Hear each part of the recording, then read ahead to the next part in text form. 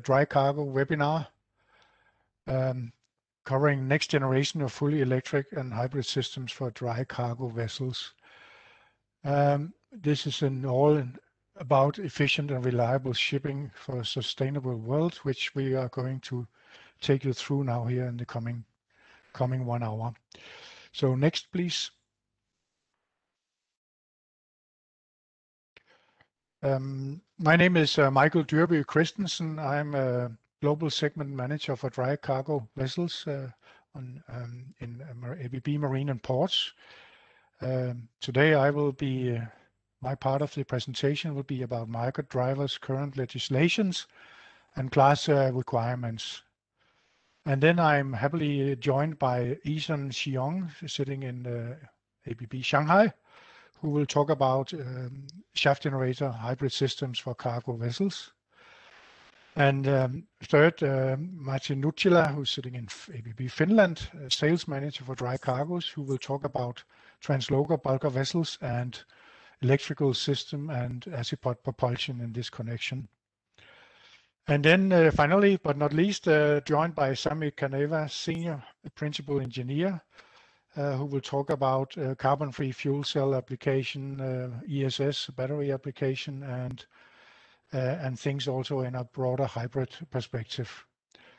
And in the very end of today, after 1 hour approximately, we will have a Q&A session where everybody is, of course, hopefully free to ask some questions in the Q&A, where you will have a possibility to ask or to write the questions in as you would like.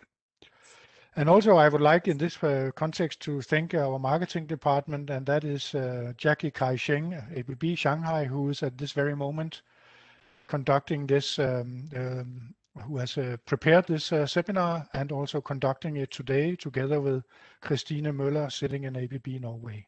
Next, please. So as I said, let's proceed and start up with point 1 on the agenda, which is about market drivers, current legislation, and class requirement. But first, a little bit about ABB. Next. So ABB Marine and Ports at a glance. This is one of the big divisions in ABB in total. We have 1,800 employees working in our division, and we are, of course, have a global footprint and are represented in 26 countries, 6 local divisions, and 20 local business lines. No doubt, when we talk about dry cargo vessels and new buildings or activity for dry cargo vessels, a lot is centered, most of all is centered around Far East for building such vessels, meaning in Shanghai or in China, PRC, Singapore, Japan, and Korea, not the least. ABB is the Marine and Ports is divided up in 5 business lines: Marine and Systems, Marine Propulsion, Coast Guard and Navy, and Ports. That is automation and electrification for ports. And of course, service for both, let's say, main areas, which is ports and marine. Marine systems and marine propulsion is, of course, working very closely together in the cases where we have projects covering, let's say, all of the items we are talking about. ABB vision is basically electrical, digital, and connected. Our vision is not maybe a very big surprise. Electrification basically plays a bigger and bigger role when we talk about ships, also in dry cargo segment. Of course, primarily now on coastal and local and feeder vessels now coming up. We see projects in this context. But of course, ocean going, we talk more about a hybrid system, which is actually assisting the existing propulsion as we see today. But as I said, this is changing. Today, we will not talk so much about digital systems in broad sense. This is definitely not because we are underestimating the importance of that from own perspective and from your perspective. But we have decided to focus today on electrical and propulsion part of what we are doing. And then, of course, connectivity is also a very important part, and that will also come as in a later seminar or webinar we will do. Finally, our values, very important, of course, is main value is to provide value to our customers, and the core of that is to focus on our productivity, to maintain ourselves competitive, not the least in the dry cargo market, where there is quite, let's say, severe focus on capex, but also on opex, of course. And reliability, it is very important for all type of ships that actually you can trust what you actually have underneath your in your ship. And also, not the least, efficiency. Efficiency is very important, and that goes hand in hand with sustainability, as we have also mentioned earlier. Next, please. Core business in marine is, as I already pointed out, electrical systems and azipod propulsion and automation. ABB actually do have a complete assortment or comprises of to offer the markets, which goes from bridge solutions, digital solution. Not to forget automation. We have actually a full-born automation system now available also for dry cargo area. Fuel cell solutions, as I said, azipod propulsion, but also a variety of medium voltage AC and DC electrical systems. Of course, service I've touched upon, and the battery solutions also. And the ship types we are actually attending now, maybe not so well known in the past that we were actually so active in the dry cargo area for merchant vessels, but certainly we have been so now for the remaining 4 years. Next, please. So going more deep into now what we are, let's say, our challenges and also opportunities for you as ship owner and for us as supplier. So actually every paper and magazine you are reading at the moment, the subject is about carbon reductions, let's say globally, locally, and in our industries, various industries, including your own. And as we speak at this very moment, there is a meeting finalizing in MEPC in IMO, which discuss the final new regulations as for reducing ships' carbon impact. And as you're already aware of, IMO has a decarbonation targets with 40% at 2030 and targets for 70% reduction by 2050. Some owners are actually even venture to say that they will try to reduce until 100% in 2050. Two new regulations, as I just mentioned, in APC taking place at the moment is is named EEXI, which and the CII vessels to be ready for 1st of January 2023 for approvals. Based on EEDI for new builds, EEXI describes vessels' CO2 emissions standardized related to engine power, cargo capacity, and speed. CO2 emissions are calculated based on the installed power, fuel consumption, and the conversion factor. CII is calculated as a ratio between the total mass of CO2 emitted to the total transport work undertaking in a given calendar year. The vessel's performance rating is done by comparing the ship's carbon intensity with the average of other ships of same type. So after 1st of January 2023, vessels must be ready to obtain the IEEC, which is the International Efficiency Certificate, in order to actually operate on the 7 seas. These above measures is regarded or are regarded as some of the most crucial targets ship owners are facing now in order to operate vessels, and that goes in the sense of concerning, of course, designing new buildings, but certainly also now for existing vessels sailing. So conclusively, smaller reductions measures will no longer be enough for new buildings and even existing vessels at sea. Significant improvements of fuel consumption and switching to low carbon fuels has to be done. Slow steaming, reducing engine loads, implement dual fuel engines is already in force. But optimizing route planning, lowering idle periods during anchoring, and time in port has also now to have a high focus and take advantage at the same time of the several operational and technical options available already today and tomorrow. Next, please.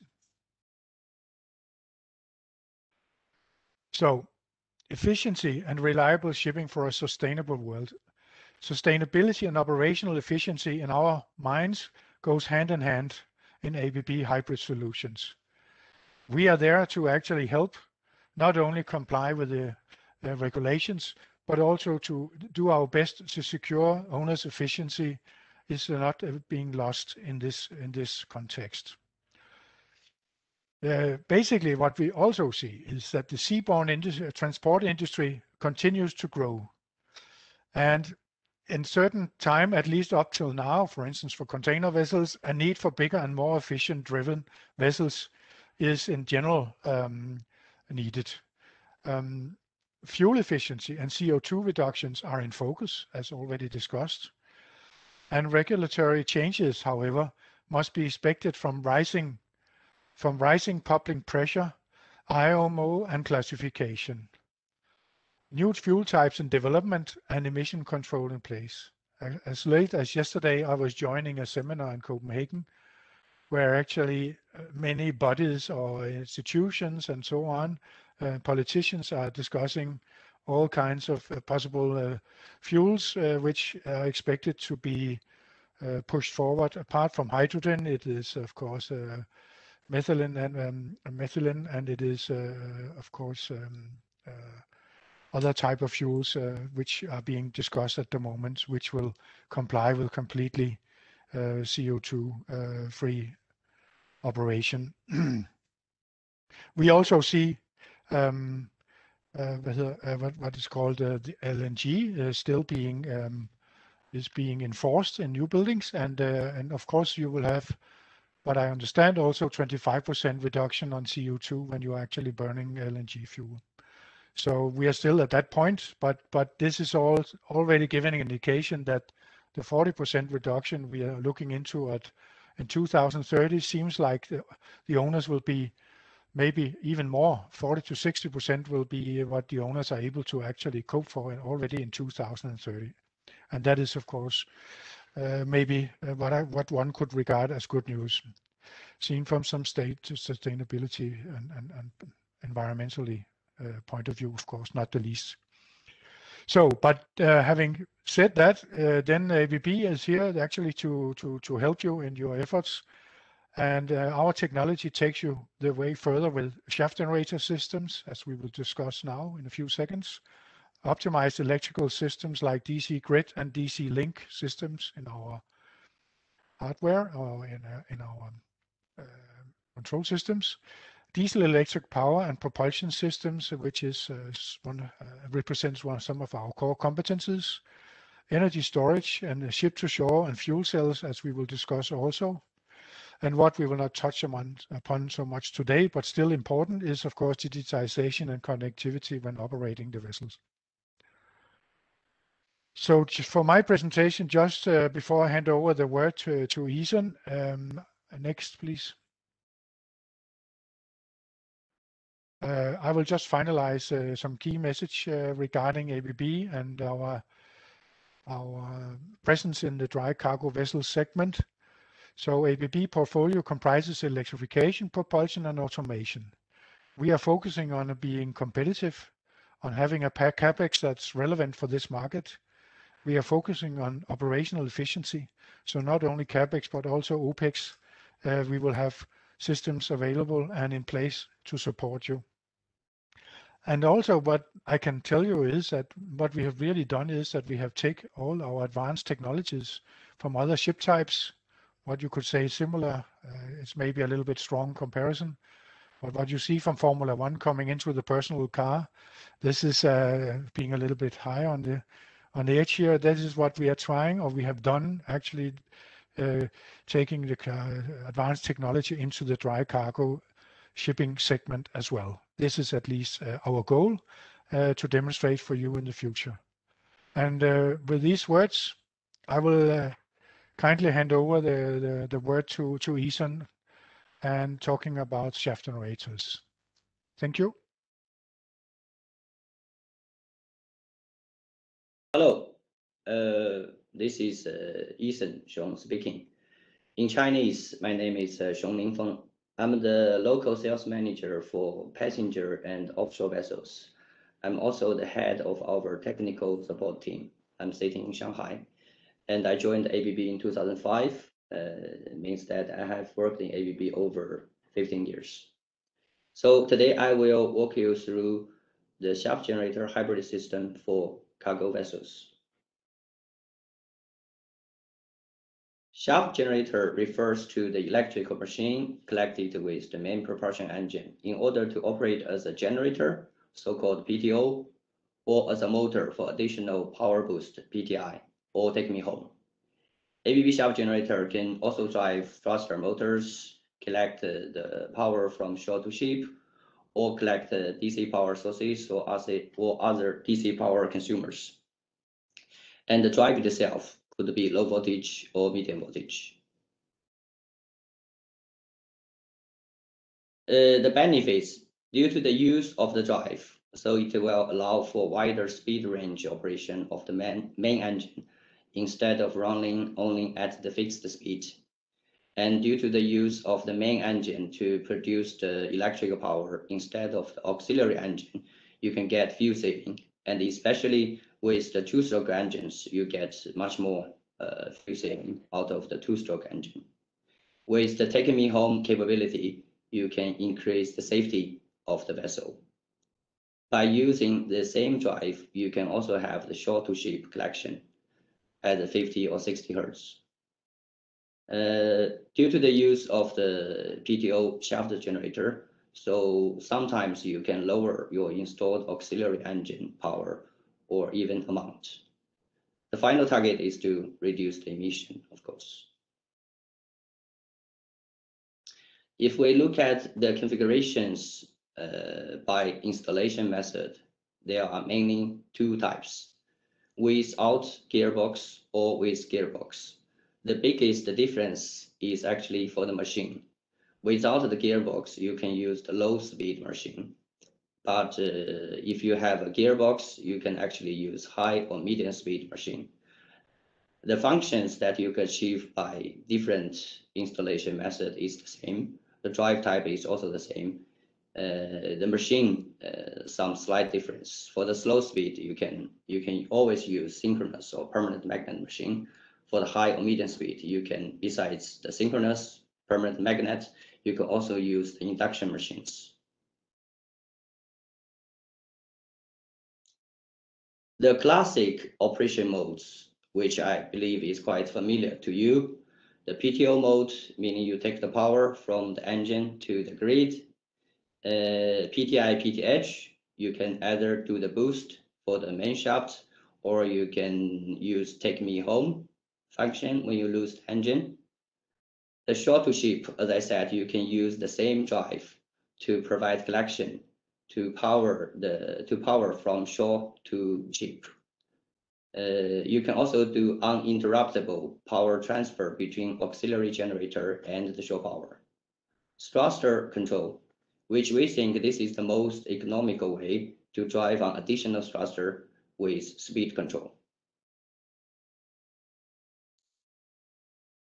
Here you see more advanced operation modes, integration of batteries. On the left side, the single line diagram, I think you will see or you may have seen for some time or maybe in the near future, is the called hybrid system, AC and DC.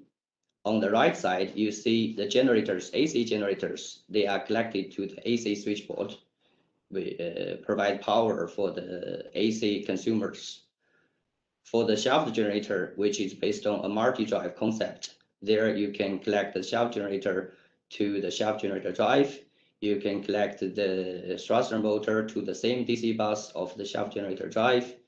And most importantly, you can connect the battery to the same DC bus of the drive. And the battery here, you can use it either for spilling reserve or use it for peak shaving. For the engines, you can even do the zero emission when you are in harbor to provide power for the hotel load. On the right side, which you see, this is ABB's next generation power system platform, which highly customized for the simple, from the simple to the most demanding applications, enable simple, flexible, functional integration of energy source and loads. Compared to the left side single line diagram, you see that the generators are collected through a rectifier into the DC bus of the multi-drive system. And due to the use of the rectifier or diode, the generator can run at variable speed. This means that when the generators are loaded at a lower level of lower level, you can still achieve a higher efficiency by just simply lower the RPM of the engine. Most importantly, this DC grid system, you can collect whatever or what kind of DC source into the system. So actually, this is a system that we prepared for the future. When the collected loads in a network is not linear, as does not always sinusoidal currents, the load currents will distort the sinusoidal voltages. This deviation from a sinusoidal voltage or current waveform is called harmonic distortion. And in our case, due to the use of frequency converter for shaft generator, it will cause harmonic distortion to the network. And this is common as long as the frequency converter is used. ABB has a long experience in electric propulsion system where harmonic distortion is always a topic. When we design the shaft generator drive system, the component selection and system configuration has been made so that the harmonic distortion to the network is as low as possible. Not to mention, if there are other non-linear loads connected to the same network, ABB will provide THD analysis for the total system.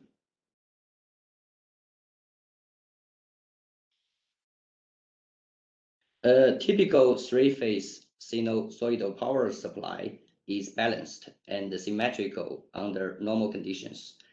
That is, the vector sum of the three-phase always equals 0. Thus, it is normal that the neutral is at 0 voltages. However, this is not the case with a PWM switched three-phase power supply, where a DC voltage is converted into the three-phase voltages, which resulting the neutral point voltage is not 0. This voltage is defined as a common mode voltage source. If a common mode voltage or current couples to equipment with inadequate immunity, there will be problems. By using an isolation transformer has proven to be the best method to eliminate the common mode current. However, the system can also run without the need of an isolation transformer if the power system is designed properly with no sensitive nodes collected or equipment itself collected with an adequate immunity.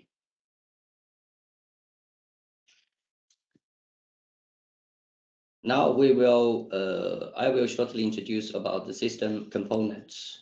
The first component is the ACS 880 liquid cooled drives. ACS 880 is ABB's latest industrial drive, designed to tackle any of the motor drive applications in any industry with power range up to 6 megawatts. ACS 880 is developed based on earlier ACS 800 drives. The most significant improvement is that the inverter output current has increased by 48%. Meaning that space and weight saving will be achieved at the installation site. The drive itself has a highly efficient cooling concept. It directly cools the liquid through the modules, but indirectly liquid cool the cabinet components. So by doing this, the cabinet can be totally enclosed, which means that the heat heat transfer can be done very easily to achieve that 98% of the total losses goes to liquid, only 2% goes to the air, meaning that you don't need to have air conditioned devices or air duct for your room.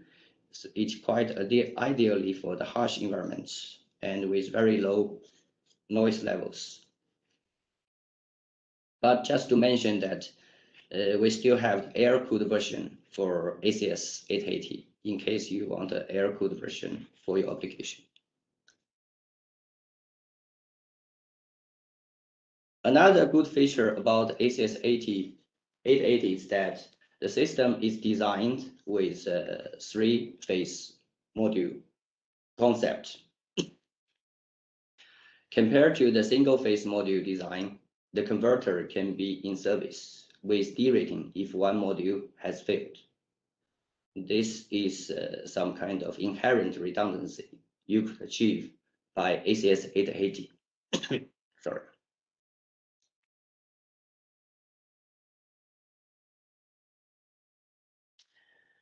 We designed the system with IGBT plus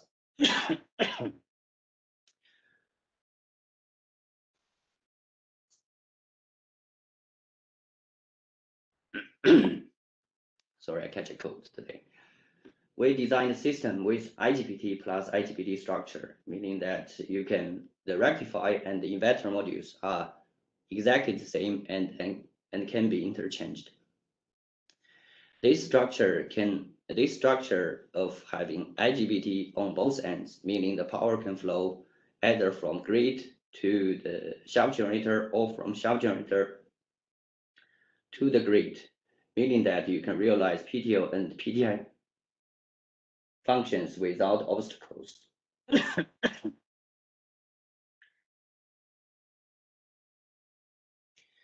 ABB has a very standard range for the slow speed shaft generators from 1120 to 2500 frame size. And the machines are designed according to IEC standards and all the major class societies. The IP degree it can achieve to highest to IP44. It's a standard. It's a standard with a lot of three-phase, a lot of different accessories, including the PT100 anti-condensation heater, water leakage detector, water warm and cold air auxiliary toolbox, internal varnish, and hologen-free cabling.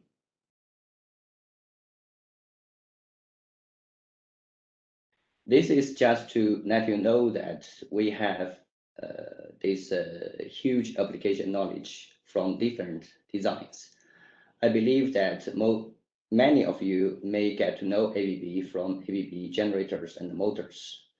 This also indicates that ABB do have a long experience for the generator and the motor application. The shaft generator has been or maybe new in this market, but actually from the technology point of view, it is not new. We have done the design for different applications in different industry segments. What you see right now is our latest generation permanent magnet shaft generator. ABB has over 30 years of experience in permanent magnet shaft generator. And the most famous permanent magnet application in ABB is the azipod propulsion, which we have delivered over 500 pieces for the compact azipods. The permanent magnet shaft generator from ABB is new, but technically it is not. What you see right now, the power range for the permanent magnet application is up to 4 megawatt. The torque range up to 570,000 Newton meters, which corresponds to a speed range from 30 to 80 RPM. The voltage level could be low voltage or medium voltage. Frame size, which is also equals to the shaft height, is 1.4 meters. Technology highlights. As I said, ABB has a lot of experience for the permanent magnet application. This is also developed along with the magnetic material development from ferrite to samarium, cobalt, and recently neodymium. ABB has patent magnet module solutions, optimized the magnetic geometry to ensure efficiency and reliability. ABB magnetic modules could achieve maximum protection against corrosion, no demagnetization at fault situation. The design is also done together with the converter to ensure full electrical system compatibility. Winding and insulation system. Just to mention here, even for the low voltage machines, we have the same foam wood windings, which is normally used only in high voltage machines. And this technology has proven since 1970s. The vacuum pressure impregnation is also standard. We have also F-class high efficiency and high reliability. Okay, in the end, I just summarize our performance until April 2021. We have delivered 6 vessels for DFDS, Ro-Ro vessels. We have 2 shuttle tanker projects running now in Korea, to another shuttle tanker for Start Oil in Korea, 4 VLCC just signed in Korea from Samsung Shipyard, Maran, 2 Moby ferries, 1 Bornholm RoPax, and 5 other vessel types. Here I just selected some reference for your better understanding. This is the one from Bornholm RoPax, delivered on 2017, where we delivered 1.6 megawatt PTO generator, low voltage synchronous type. And this is the DFDS 6 vessels, 2 2.5 megawatt low voltage synchronous machines, ACS 880 low voltage drive. Moby 2.5 megawatt ACS 880 low voltage drive PTO. This one I want to spend a few more words because I believe this is the future of this kind of application. Even though it's not a dry cargo, it's for shuttle tanker. But I believe from technology point of view, it will shift from the shuttle tanker to the dry cargo market. It is actually built based on ABB onboard DC grid concept, meaning that the generators are connected to the DC link through the dedicated rectifier. The shaft generator is also connected to the same DC bus of the shaft generator drive. It's also based on the low voltage permanent magnet machine. This one similar but a little bit different. It's because it's built on AC grid. It's the AC hybrid concept. This one we signed just now for Maran, 1.4 megawatt PTO permanent magnet application for AC grid. Okay, I think I will hand over to Matti. This is my introduction. If you have any questions, you can write down on the chat box. We can answer you later. Thank you. Okay, thank you, Isan. Very interesting topic there. And greetings from Helsinki, Finland. Matti Nuttila speaking here. And can we have the next slide, please? Okay, topic is about transshipment vessels or transloaders. Transshipment shuttle vessel, or let's say in bulk cargo business, it is most feasible to use the biggest possible vessel to transport the cargo, but this creates sometimes limitations that these big vessels cannot enter the import or export all the places where the raw materials or the cargo is available, and therefore then there has been developed transshipment vessels, and they are called transshipment shuttle vessels since the distance is rather short from the bigger vessel to the port, and normally these kind of transshipment shuttle vessels, they have also self-unloading, what we call SUL, means that either cranes or conveyors or both of those. Next slide, please. This is describing the typical scenario of the TSV or transshipment shuttle vessel. The gray vessel on the right side, lower side, is the larger Cape-size bulker, like a 180,000 deadweight ton and similar. And then also it is a rather big vessel, almost 300-meter long, and then needs water under the keel, 18.3 meters when loaded, fully loaded. And then on the left side, then there is a jetty, like in export case, that we can see that the water depth in the jetty is just less than 10 meters, and this larger vessel cannot simply enter the jetty, and therefore then we use this kind of transshipment shuttle vessel TSVs, which has the cranes on board, so they can self-load, and then they have also conveyor belt system built under the cargo bay area, so that they can also unload by themselves. And typically also this kind of transshipment shuttle vessel, the distance what they are is just 10 to 20 nautical miles, so very, very short. And so. Next slide, please. Here we can see then in the left side of the picture is the large Cape-size bulker, and the difference also with the draft that it needs this 18 meters water, and then typically this kind of TSV transshipment shuttle vessel, we are less than 10 meters. This vessel, what I've shown in the picture, is 6 meters, the draft.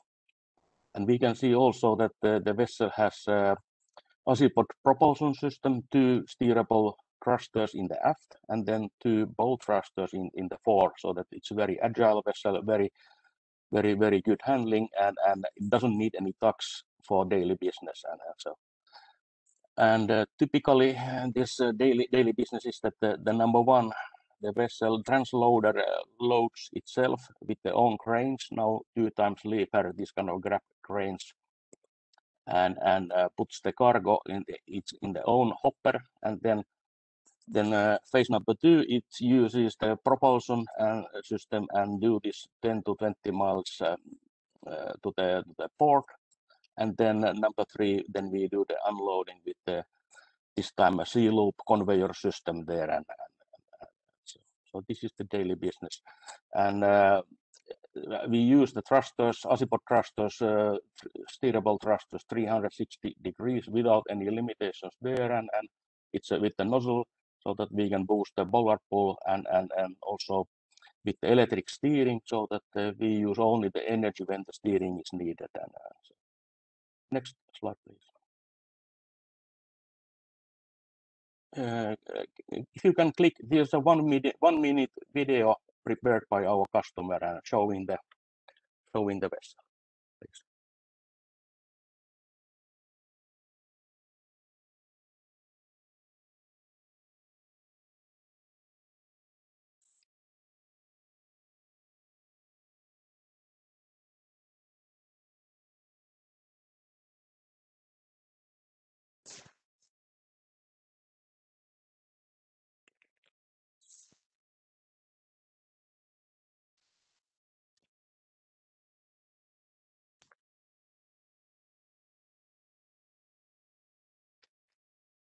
So 2 Azipods, 2 bow thrusters, and then the gravity loaded discharging system.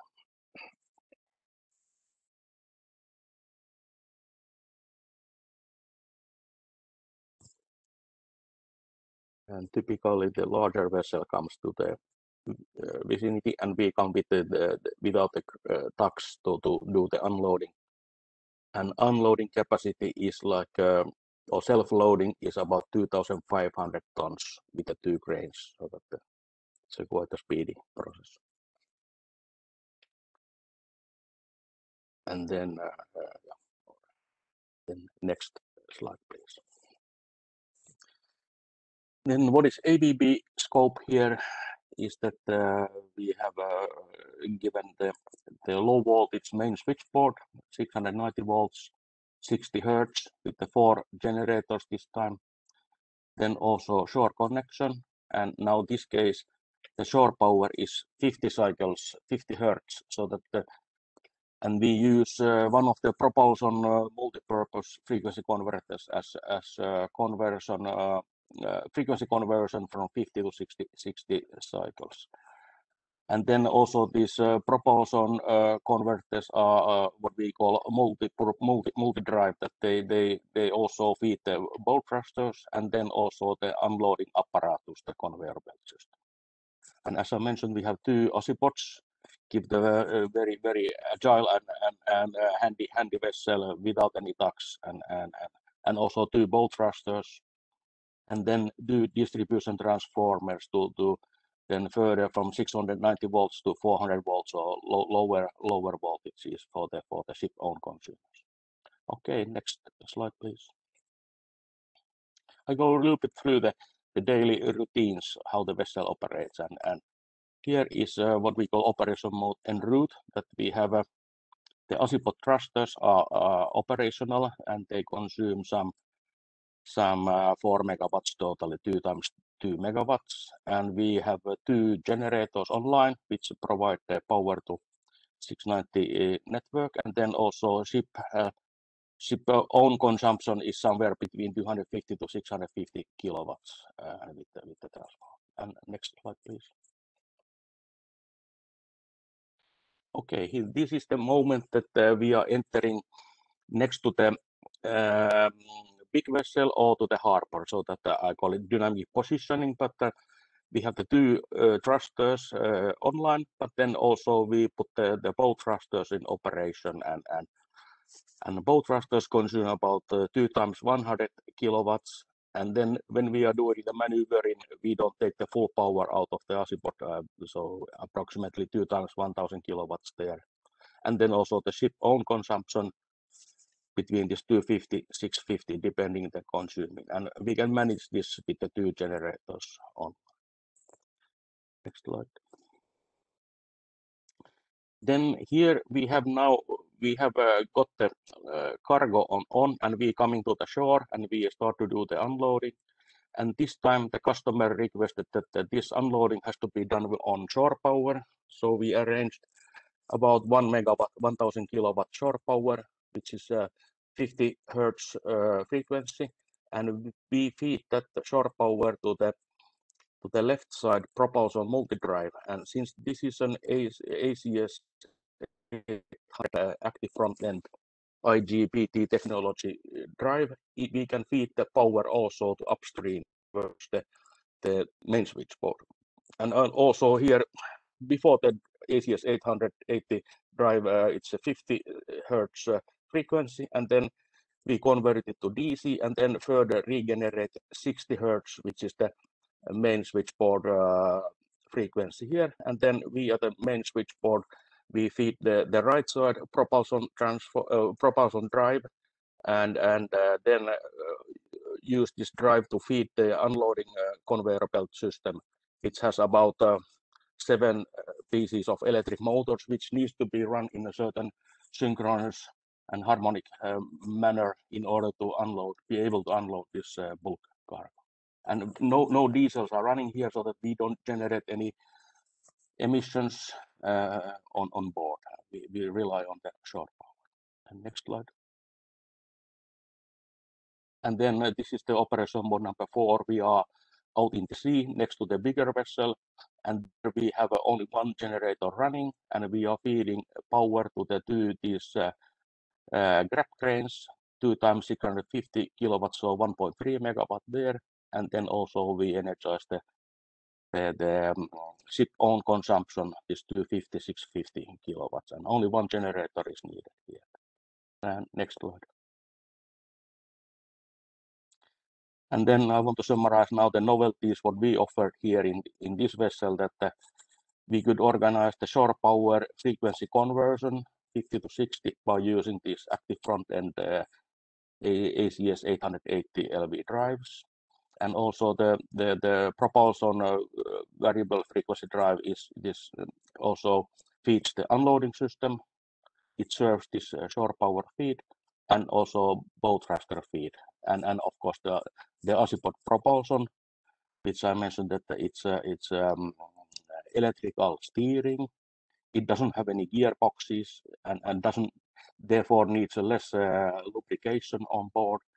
And not typically these kind of transloader vessels operate in quite a remote areas, and getting any services on board is rather difficult. And then the owner insisted that this has to be a very reliable system. And in Azipod we don't have any gearboxes, so this is meaning that it's robust and less risky, plus giving a high efficiency.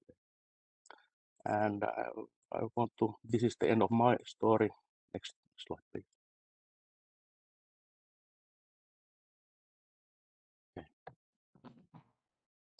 Hello, everybody. So my name is Sami Kanepa.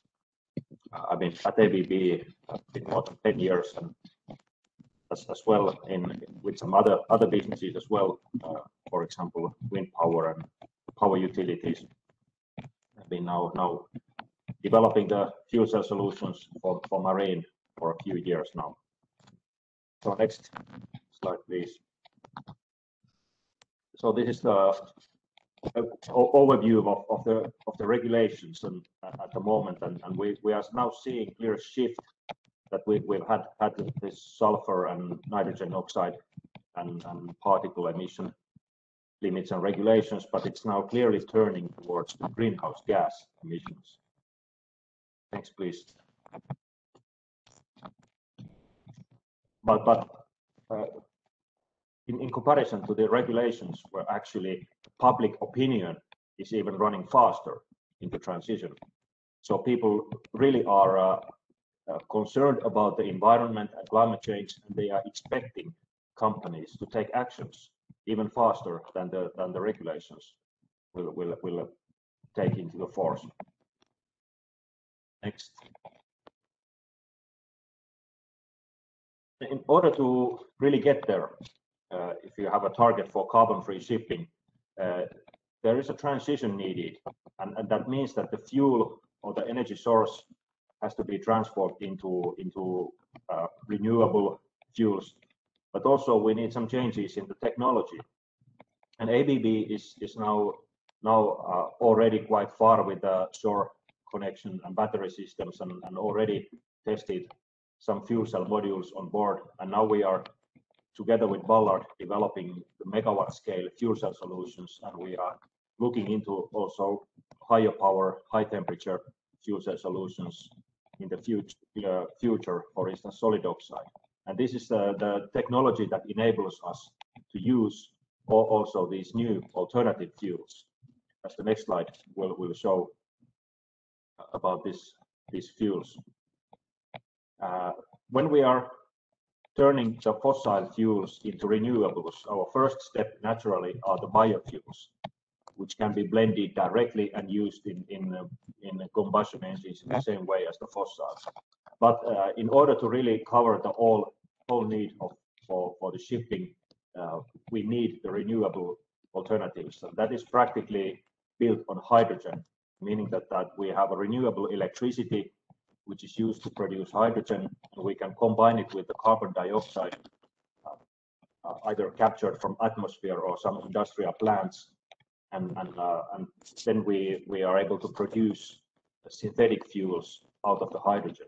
But we also have an option to use the hydrogen directly as a fuel, either in combustion engines or bringing into the fuel cells into the ships.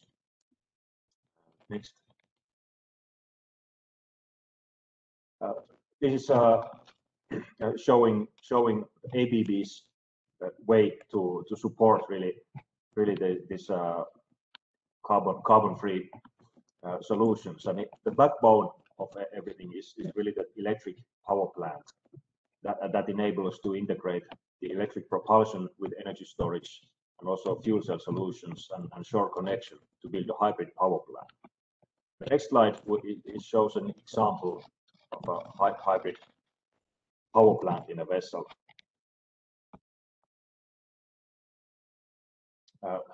Or actually, this is a slide about the onboard DC grid. Next one is the hybrid power plant. But then anyway, the onboard DC grid is our solution to enable a variable speed operation and integration of the energy storage and fuel cells and other alternative energy sources in a very flexible way. Now we'll get to the hybrid power plant slide. Yes, so it's basically showing, this is now an example of a fuel cell electric power plant. We could as well have diesel generators as well. It wouldn't make a big difference. So it shows that in the center we have the power distribution system, the DC grid lineup that is combining the electric propulsion, the power distribution, shore connection, battery systems, and also fuel cell systems all together very nicely in the same lineup, and enables really flexible power management between the different power sources and the propulsion. Then next, please. We take a look, brief look into the battery systems. So the reasons why to go for batteries are basically it's improving, it enables to improve the fuel efficiency and reduce the emissions. It also gives a possibility for zero emission operation in a short range. And of course, it has some value in the branding towards public opinion, and gives better availability for the systems while it can act as a backup. And the next slide is to show, just to remind that although these battery systems are quite new in marine, they are already state of the art.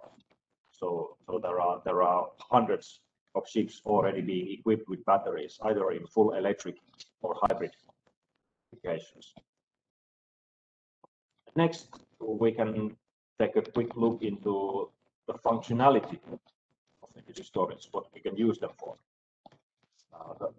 For instance, the spinning reserve option enables to operate the ship with less engines running. If we need an engine for a backup, we can replace that by a battery system that would act as a spinning reserve, and that's improving the efficiency typically for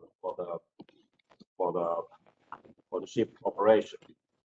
And then we can use battery for peak shaving with variable loading, and so it's also allowing us to limit the engine loading and the transients so that the battery will take care of those short-term peaks.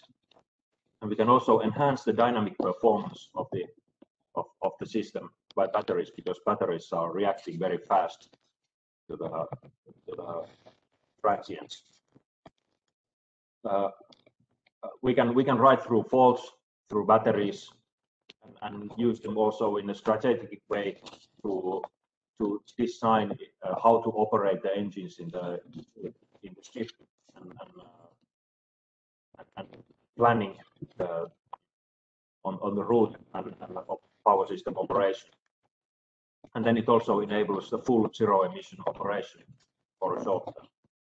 But if we want to really get into the zero emission operation, we might need the fuel cells to support the batteries, as we see in the next slide.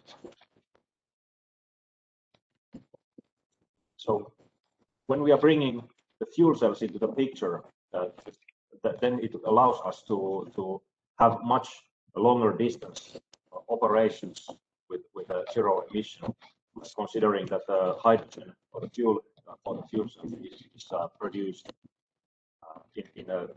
by zero emission electricity.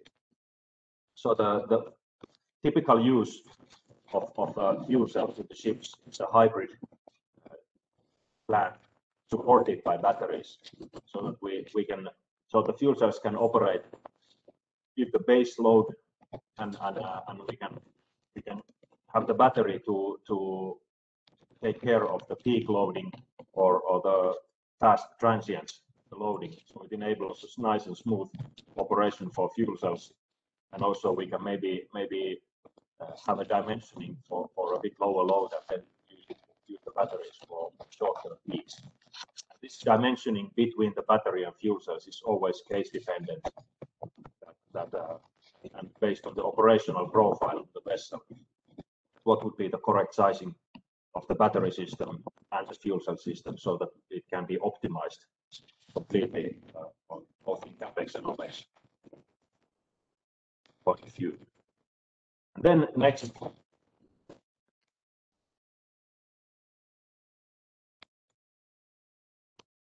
we change. Yes, now it's coming. So the fuel cell itself, it is the basic operational principle is that it will get hydrogen and oxygen from the two sides of the fuel cell, and it will the reaction between these substances cause electricity, heat, and water. And we will then connect the electricity into the ship network, and the water will come out as an exhaust, and the heat will be transferred to the cooling system, or it can be also utilized with heat recovery. And at the moment, the most useful fuel cell technology is the proton exchange membrane technology, PEM, because that has been used for quite a long time in automotive and heavy transport. It is very mature technology and also has a long lifetime moment. But we are also looking at this new high temperature fuel cell technology, storage as high temperature PEM fuel cell or solid oxide fuel cells. So the benefit with these technologies is that because of the higher temperature, operating temperature, they can be used for heat recovery, and that will improve the total efficiency.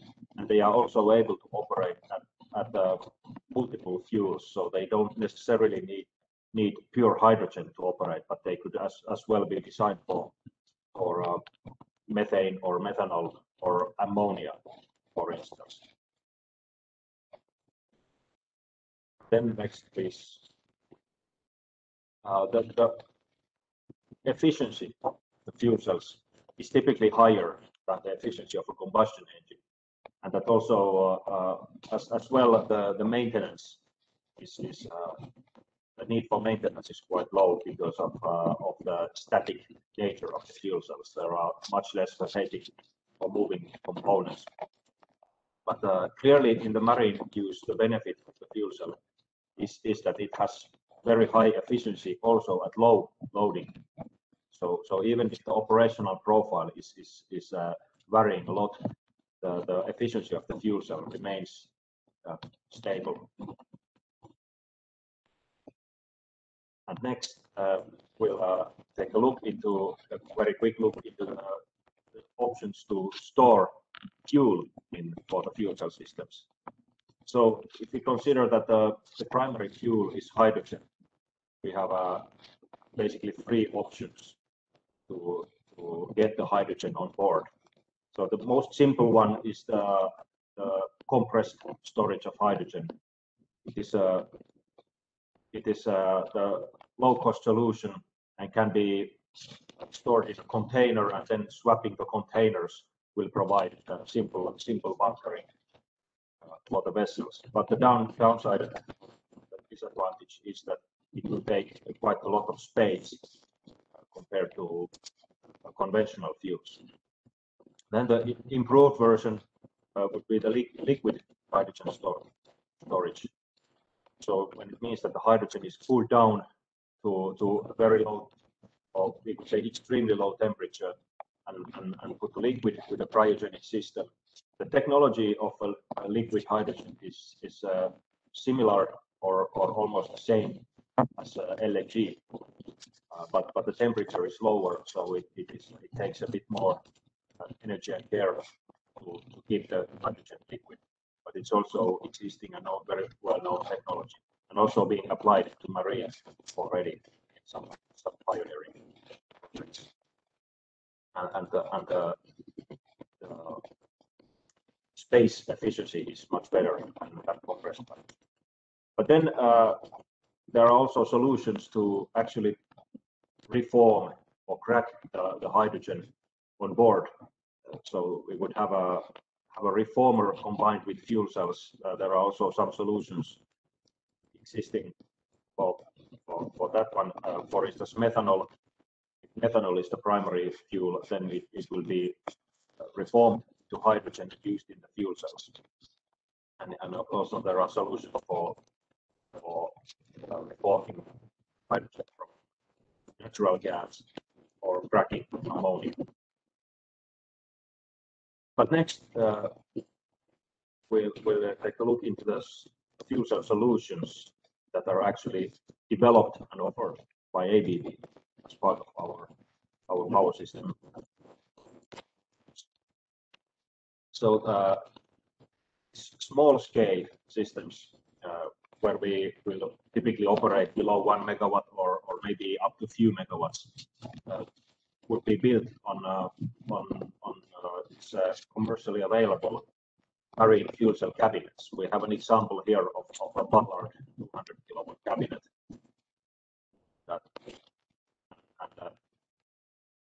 We can these cabinets will contain the fuel cells and also the balance of plant, the auxiliary components required to operate the fuel cells, and then we can connect them by cables to the ABB drive systems and integrate it with the automation and safety systems. Having these cabinets next to each other, they can be multiplied to higher powers, even in the range of a few megawatts. But in the longer term development, we are ABB and Ballard Power Systems we have joined our forces and we are running a development project on a megawatt scale fuel cell generation unit, where there's an example of the 3 megawatt production unit that also contains the fuel cells and the balance of plant in a way that it can be safely installed even inside the vessel, or it could be also placed packaged so that it could be placed on deck. Sizing of this unit is about a bit less than 2 40-foot containers in parallel. So the length of this unit is about the same as the length of a 40-foot container. The width is about 3.5, 3.6 meters. So we can take a slot of 2 containers, leaving some space from the sides. But as well, it can be installed in an engine room or some other machinery space like the vessel. The next slide is showing some facts on the fuel cell stack of Ballard, and also explaining why we have selected to cooperate with Ballard on this megawatt scale development. Because this Ballard has operated already 40 years with fuel cells and has a really strong experience and background, and also production capacity for fuel cells, and has clearly the highest quality fuel cells in the market for heavy duty applications. And they have already 8th generation of fuel cell stack in market, and this they have a recycling methods and also develop methods to really extract all the valuable metals from the fuel cell stacks when they are degraded, and then rebuild the stacks with upgraded membranes and then bring the stacks back to life again. And we are designing the systems in a way that when the fuel cell stacks have degraded to the level that it's time to replace them, these stacks will be replaced only. So the big unit itself can stay, and all the auxiliary components will continue operation. But it's the replacement of the stack. It's just a simple maintenance operation that can be taken care of without taking the ship into dry dock. And next slide, it's describing the safety design in our megawatt scale solution. So because there are not really regulations in place yet for marine fuel cell solutions with hydrogen, we have had to start designing the concept from the basics, including the safety.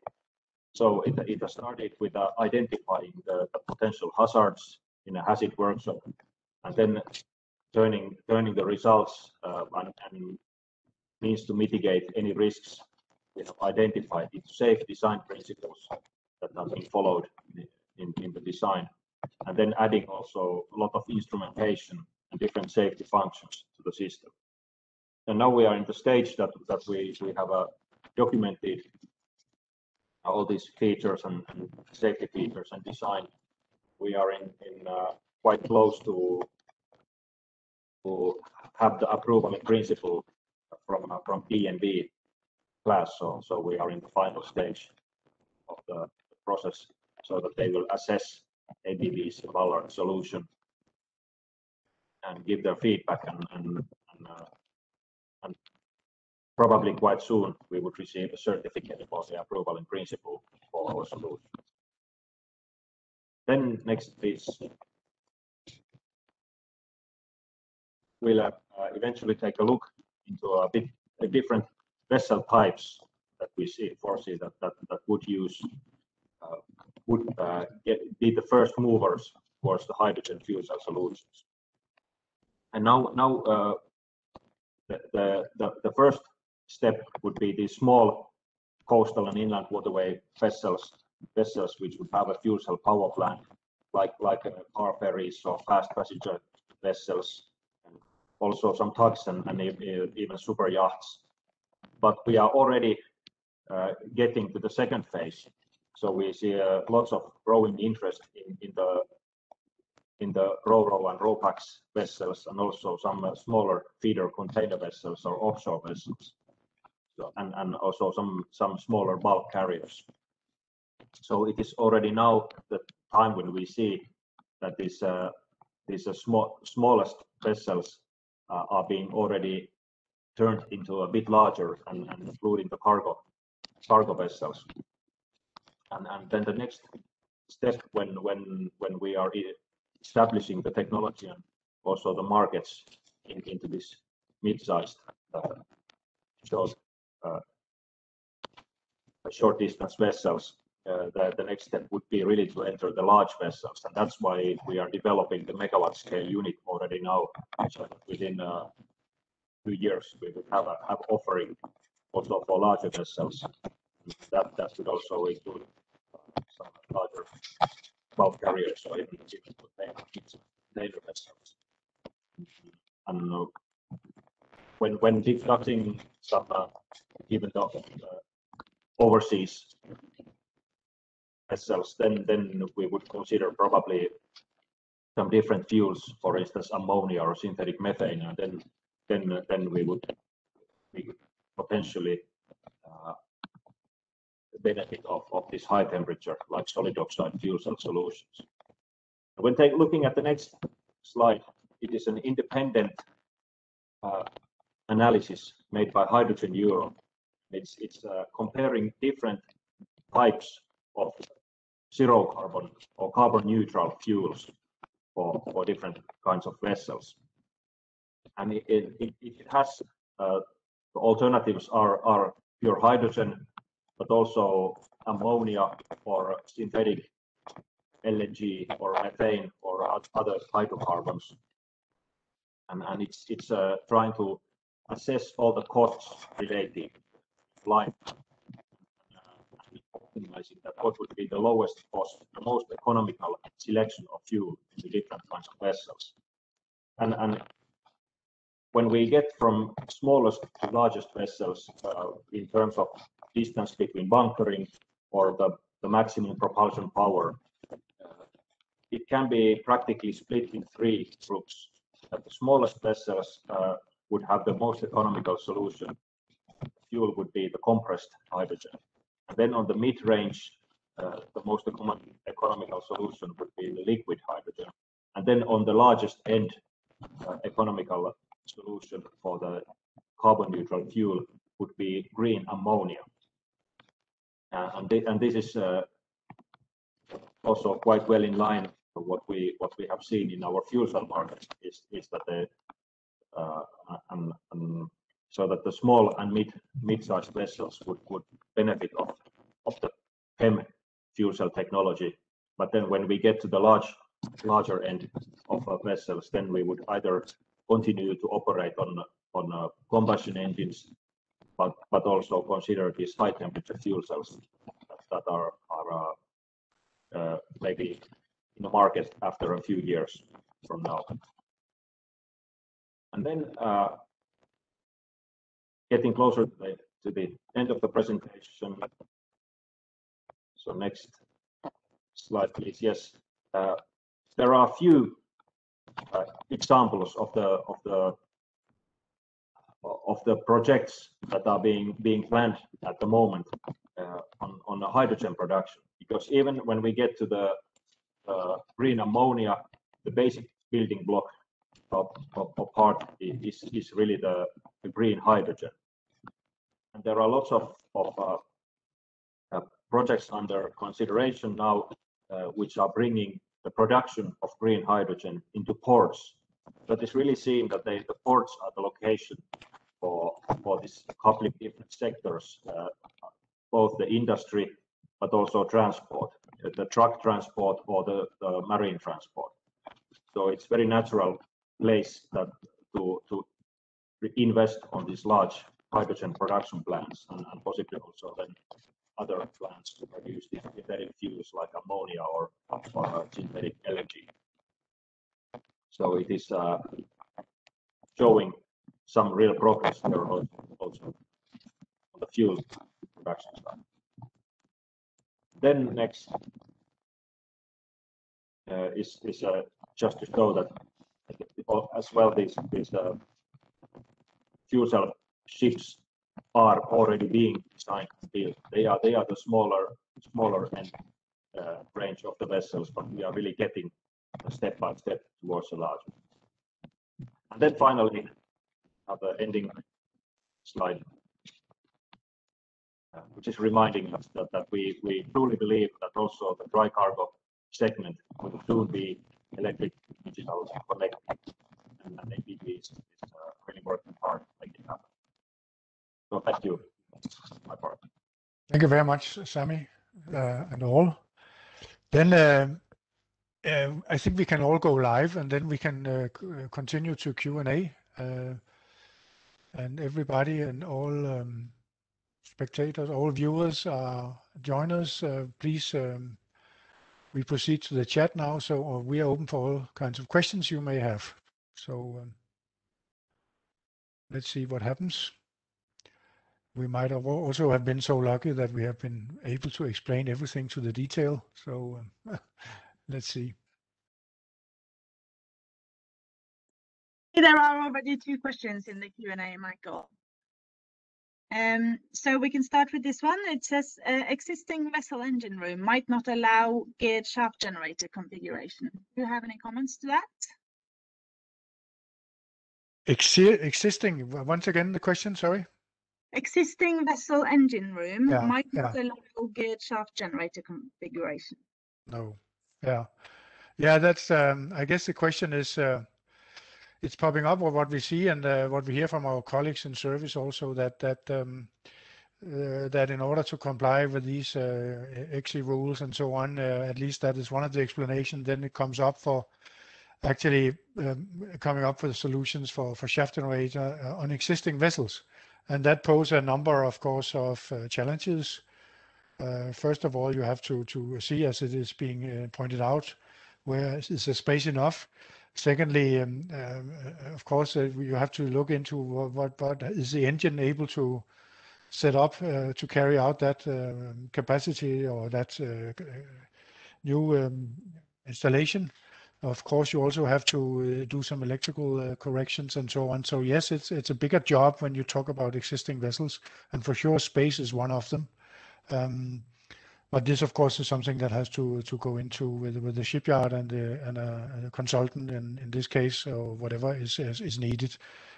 But of course, we can assist in order to calculate the electrical challenges and possibilities and supply the overall system. But of course, there are some mechanical things to look into and some things related to the engine and space. I don't know if any of my colleagues have a comment. Yeah, Matti Nuttila here. Also, the propeller shaft line has been day one designed with a certain torque and power, and now we introduce one element on the propeller shaft. So major change for the propeller shaft, and then maybe also the propeller working condition, because now the shaft generator takes a certain amount of power that it is a major operation. Maybe sometimes it's not even doable. Okay, technically we can do anything, but does it make a commercial sense? This is a different story. Mm-hmm.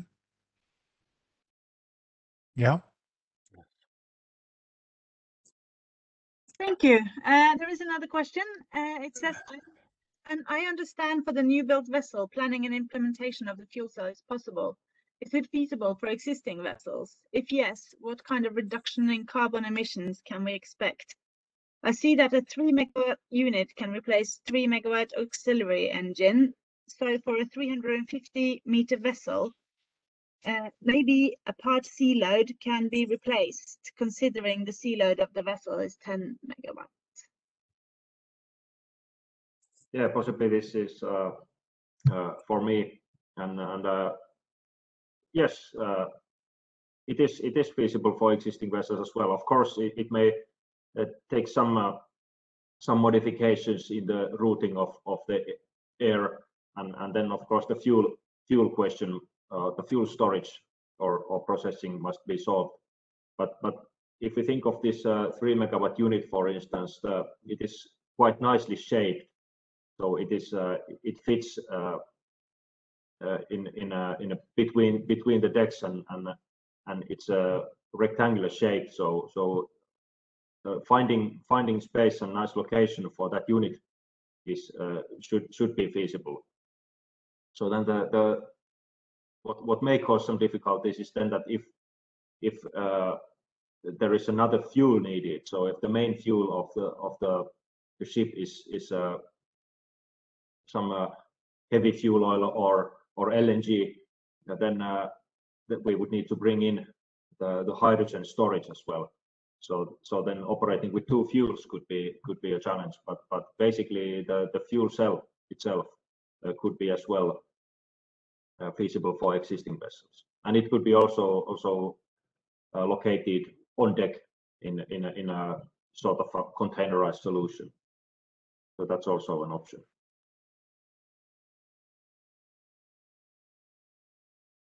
Thank you, Sami. There is another question. When are ABB Ballard expecting to be ready to deliver 10 to 20 megawatt fuel cell installations? At the moment, our concept is quite complete. So as mentioned, that the approval in principle is soon there, and then we would see that it is sort of a pre-checked that it would fulfill the requirements. And our next step would be to start a pilot project, possibly, and then that would take around 2 years to complete that piloting, and that pilot would be typically maybe 3 or 6 megawatt. It could be as well the 10 megawatt system, but then we expect that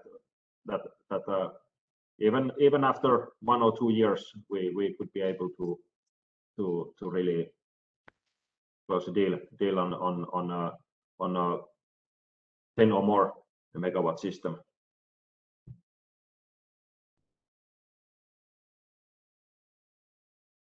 Sami, I think as far as I can see, that is all the questions that have come in. If anyone has any additional questions, you can put them either in the chat or in the Q&A.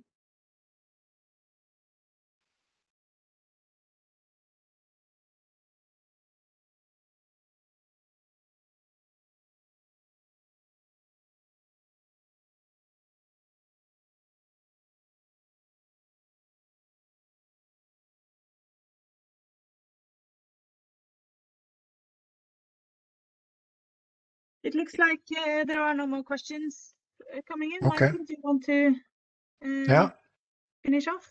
Yeah, well, of course, just a final words here. I want to thank everybody, all participants, all panel participants, and of course, all the listeners and all our customers who have attended today. Thank you very much. And if you want to go more into detail in the various subjects, then we are all four of us and the rest of the team in ABB, we are ready to answer your questions. And you can put them individual to my colleagues and myself, or if you have any doubts, you can always put them to me. So thank you very much to everybody involved and participating, and have a fantastic nice day. I hope you have the same weather as we have in Scandinavia, which is fantastic sunshine and a very interesting football game tonight. Thank you very much. Thank you, Michael. Thank you.